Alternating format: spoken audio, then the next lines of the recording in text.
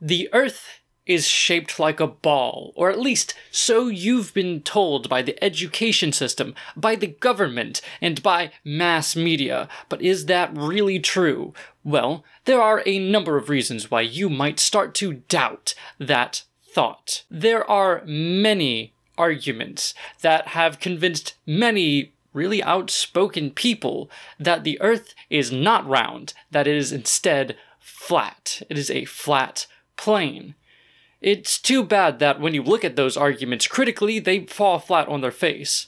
But here's some of those. Did you know that there is no real true photo of the Earth from space? We're taught that these images are, but even NASA themselves openly admit that all these images are done in Photoshop. They are composite computer-generated images. No, they don't. One guy said that about one image, but that doesn't mean that all of them are composites.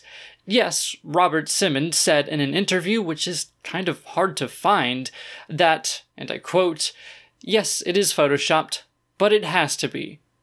And that sounds pretty damning without context, but lucky for us, we have the context.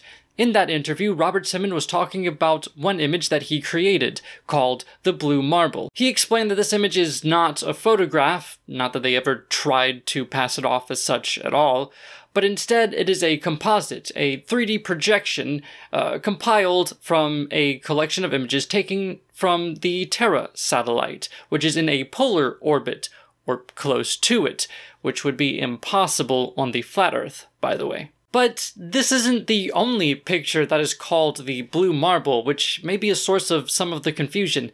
See, this is the first Blue Marble, an actual photograph taken during the Apollo 17 mission. And yes, this has been edited for color and to put north up, but we do have the original photograph. It looks like this. And if you look close, you can see all the discrepancies in each of them, how some of the continents do not match up in size, and how the clone tool was used to create the clouds. Okay, I've said this all before, but perspective matters. See, the closer you are to the surface of a sphere, the less of the surface you can see before its horizon. So shapes on the surface look bigger the closer you are. This is simply a matter of the distance between the Earth and the camera, be it a real camera or a simulated one. NASA even took the liberty to Photoshop the word sex into one such cloud formation. This can be noticed when flipping their composite upside down and zooming in. Were they bored? Or is this the calling card of Disney, as we've seen them do such similar subliminal messaging in such children movies as The Lion King and Tangled?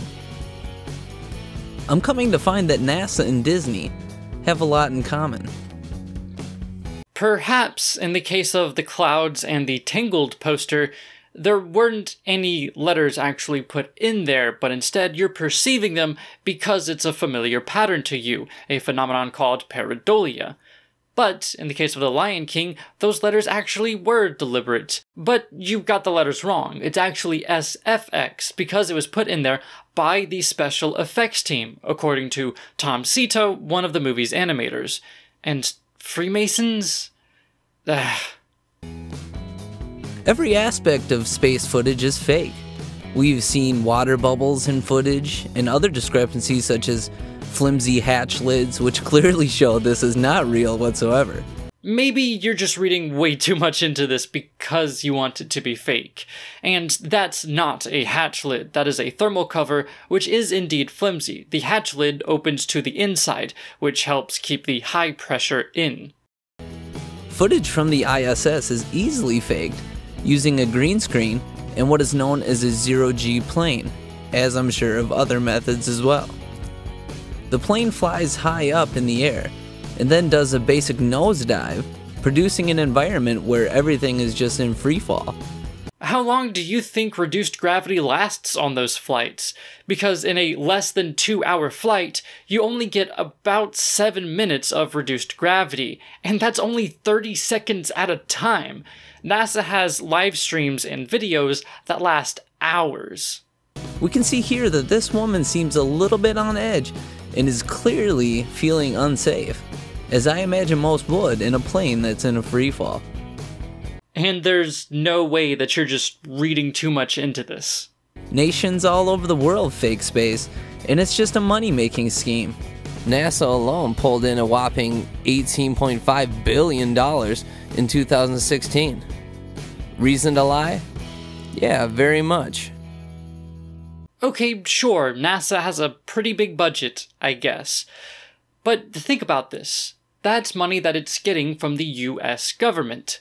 What you're forgetting is that NASA is part of the US government. This isn't NASA milking money out of them, this is the government spending money on things that the government does. They're not making money, they're spending it. And it's only really about 1% of the US federal budget. Last time I checked, a ball shape has to have a curve, somewhere.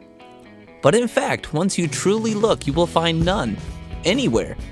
There's none. Or maybe the Earth is so big and its curve so gradual that it's hardly perceivable to the unaided eye. The proof of this is in objects that can be seen from certain distances over water. Okay, I've seen quite a handful of flat Earth arguments like this, and it pretty much always comes down to one or two things. That being that they underestimate how far away we should be able to see because their math is wrong because they don't really understand geometry, but also they fail to take into account atmospheric refraction.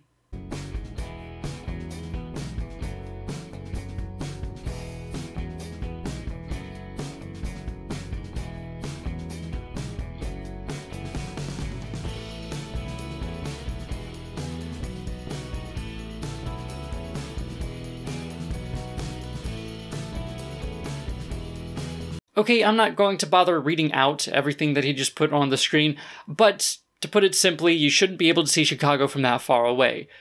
Okay, cool, but it's kind of funny that whenever you just do a simple Google search about this, you find a lot of pages talking about how this is a superior mirage. A mirage that can allow you to see farther than you usually could when the lower air is cooler than the air above it. Here is a video of the same skyline from the same place by the same guy from around the same date, showing that this is clearly a mirage and that it usually isn't there.